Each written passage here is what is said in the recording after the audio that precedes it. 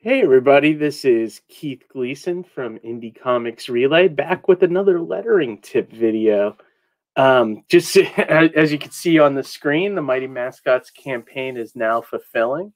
I'm about a good chunk into the way into shipping everything. I think my last count, I think I had about 250 orders still left to fulfill. So we're pushing through. We're getting them out. Like I said, 10 to 20 a week, and hopefully we can keep that momentum up. And probably, hopefully by the end of the summer, I'll have them all out the door. Um, but anyways, let's get to today's lettering tip video. I was going to do a lettering tip on what they call in the industry as a squink. Um, it's something that you see in comics all the time, but you might not actually know what it's called. Like I didn't know what it was called for the longest time.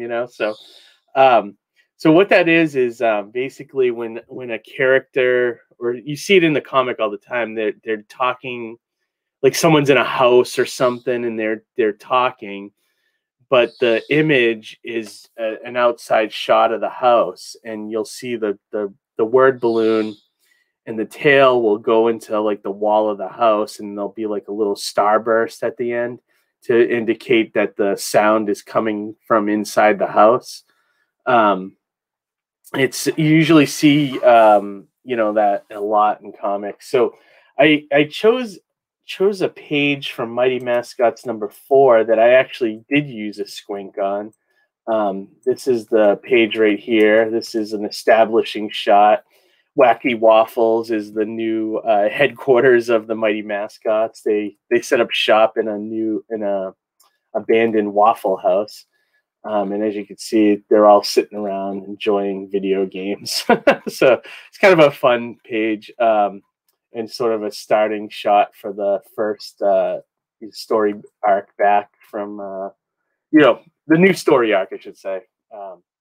So so to do a squink, what I usually do is, I already have the balloon made up here. Oh, and one thing I wanted to point out in this balloon, I don't know if I mentioned this in earlier videos, but I ended up bolding the now to give it emphasis. It's something in comics where you'll see, you may not notice it, but the writers and the letterers will sometimes bold like a word in the sentence. It's just to give that word a little more emphasis, and kind of help give the when you're reading it, give it a little more of a strong presence, I guess. So I have the word balloon already made, so I'm gonna probably lay it out maybe somewhere. I don't know. I don't want to trample on the wacky waffles logo, so maybe right there. To bring that to the front, you would just go Object, Arrange, and Bring to Front. And now we have it in the foreground here. So as you can see, I can see the images of the mascots right there through the window. So what I may do, you know what? Let's bring it down a little lower. Hang on. All right. Let's maybe like right there. I think I don't remember what I did for this page. It might have been up over there. But yeah, we'll just line it up here. Okay, here we go. All right, so I'm gonna just take my scissor tools and create the tail in the balloon here. So if you click there, and then maybe you want it to be kind of about right there, and then you delete it, and then we're gonna grab the pen tool, and we're gonna create the tail by connecting. Usually when you hover over a point, there's like a slash line that shows up. And when that shows up, that means you're right on the point. So you can click it and connect the two lines. So that's what I did. And then I'm probably going to go about right here, I think. So we're going to curve it, to do our normal tail. But instead of connecting the other side right now, what I'm going to do is I'm going to create a burst where the sound's coming from. So to do that, I click this to get rid of the point. And then with the pen tool, let me go in a little closer. What you want to do is draw like a star shape. to just show the burst. And I go like this. And you could fix this after. You just kind of want to lay it out. And then you could fix the points after if you don't like what you see. And maybe right there. So we get a little star burst there. And then what I usually do at this point is, so we'll click there, and now we're going to create the other tail. By going, you want to bend it so that the tail looks proportionate. That looks pretty good. And click the point off here, and then you can connect them like that. So it looks like I need to smooth that out a little bit, as it looks like it's a little rough. You barely can see it, but I notice it, so I always like to straighten that out. And then to kind of fix these curves, to make them a little smoother, you want to go to the round cap, and I think what's round join, and it just kind of softens those points. Actually, wait, I wasn't clear. You got to make sure you select it first, or else it won't work. So if I hit round cap and round join, see how it softened those points a little bit. And now what I normally would do here is I would kind of like take the white directional tool here and just kind of straighten out the points a little bit. Like this one could probably be brought down closer there where the word balloon.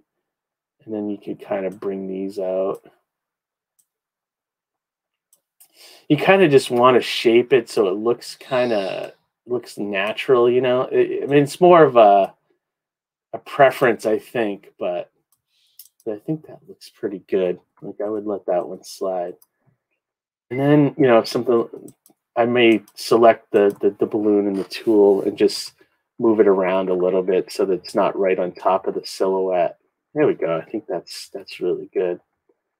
See, and so you get the point that the sound is coming from inside the building, and that's sort of what professionals do.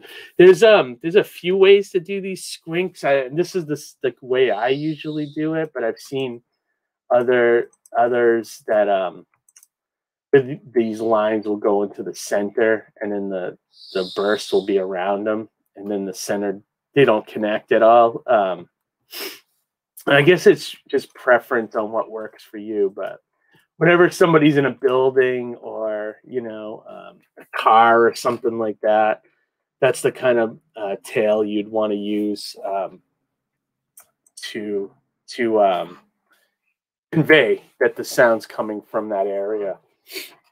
All right, everybody. I think that's it for this week's lesson.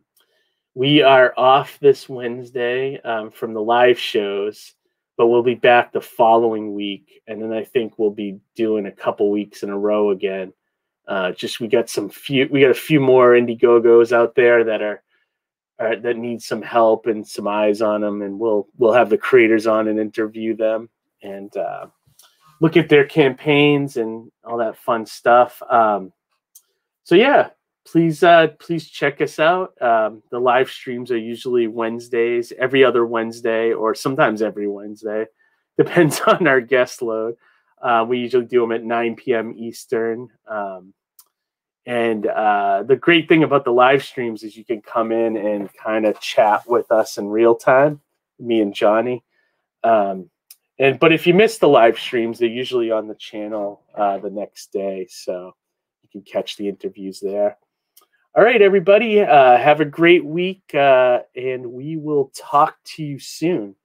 All right.